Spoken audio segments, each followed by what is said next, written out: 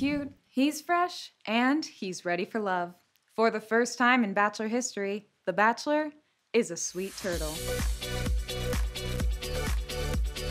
Fans have fallen in love with Sweet Turtle's calming personality, but this season has had plenty of drama.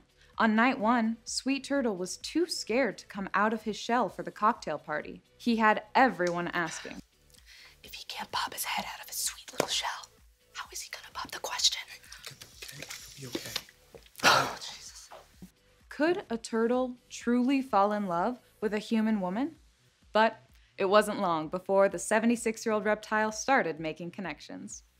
He likes to take things slow. Extremely slow.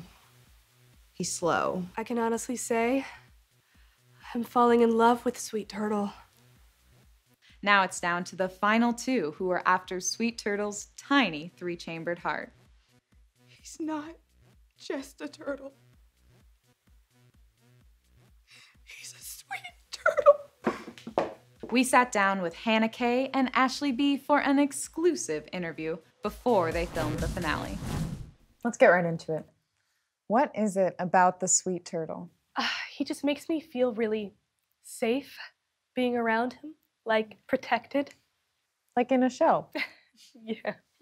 And he's a really great listener.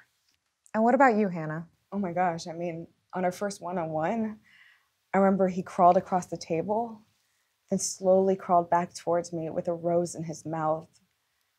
I felt so connected. Wow. Would you be ready for a proposal? Yes, but I wasn't sure until we had our overnight. In the fantasy pond. The fantasy pond was a game changer for our relationship.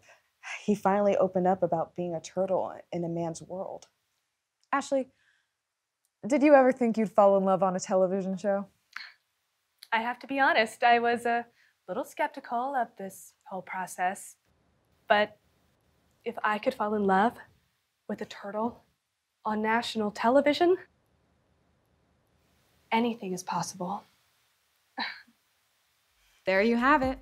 Is there a proposal in Sweet Turtle's future? Find out next Monday on ABC. Then stay tuned for our exclusive After the Turtle finale interview with Sweet Turtle himself. Everyone's dying to know, how did it feel giving out that final rose?